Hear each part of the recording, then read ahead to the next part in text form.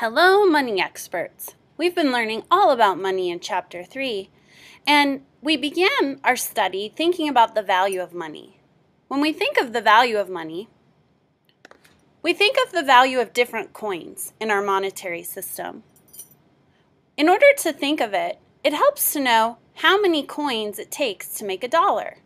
When we think of $1, we might think of 100 pennies, but we might also think of $1 in terms of dimes. Knowing that one dime equals 10 cents would help us think of how many dimes it would take to make $1.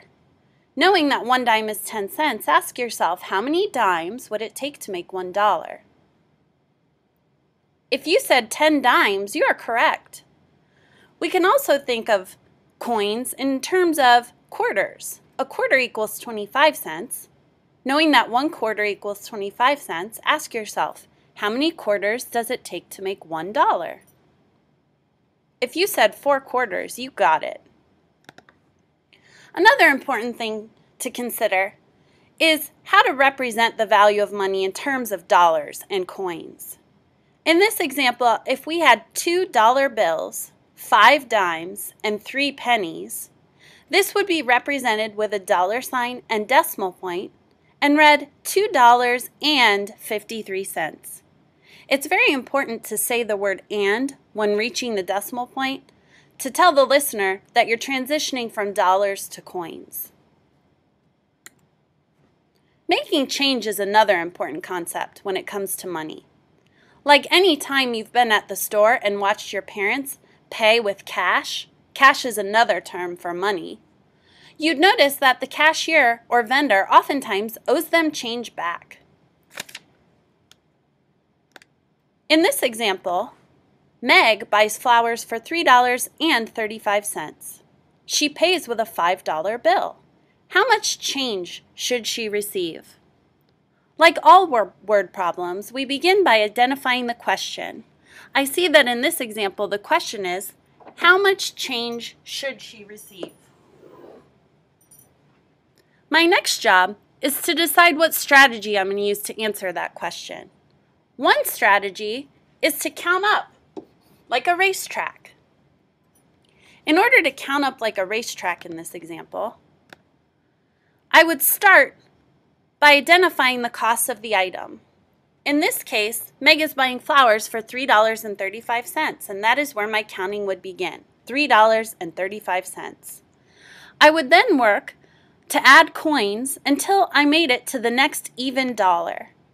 In order to make it to the next even dollar, I might add a nickel, which then brings Meg's change to $3.40. Then add a dime, $3.50. Add a quarter, she's now counted up to $3.75. Add another quarter, and we've made it to the next even dollar, $4. In order to get from $4 to $5, the vendor would add a dollar bill to complete the amount of change that Meg is owed.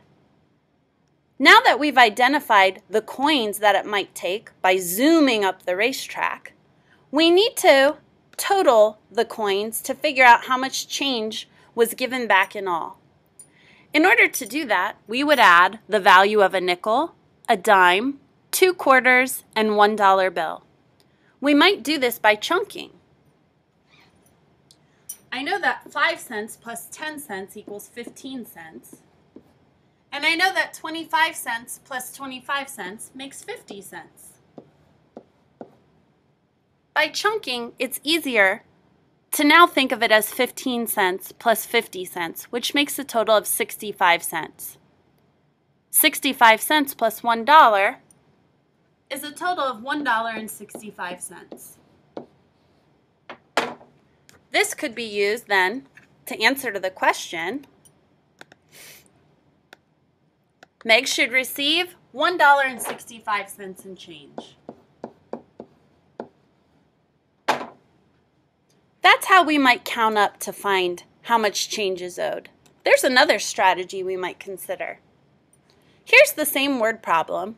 Meg buys flowers for $3.35. She pays with a $5 bill. How much change should she receive? In order to answer that same question, I might use a different strategy called writing a number sentence. In order to write a number sentence to calculate the amount of change owed, I would start with the amount that she paid with. In this case, Meg paid with a $5 bill.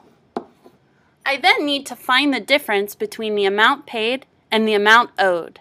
In this case, Meg owes $3.35. Whenever we're looking to find the difference, we know that the operation we need to choose is subtraction. So I will subtract $5 minus $3.35. This will take regrouping, because when I have 0 pennies, I cannot take away 5. So I need to look next door to my dimes. I see that there are 0 dimes to regroup with, so I must go all the way to my dollars to begin regrouping. Instead of having $5, I will have 4. And now I have 10 dimes. My pennies can now borrow from 10 dimes to make 10 pennies. 10 pennies minus 5 pennies equals 5. 9 dimes minus 3 dimes equals 6 dimes. I need to include my decimal point to show that I'm now moving into my dollars. And $4 minus $3 equals $1. This is another way to show that Meg is owed $1.65 in change.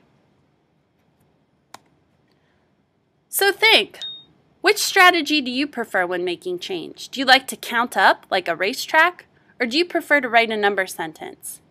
Either strategy will get you the right answer. Good luck with tonight's example problem, and bring any questions you have to class.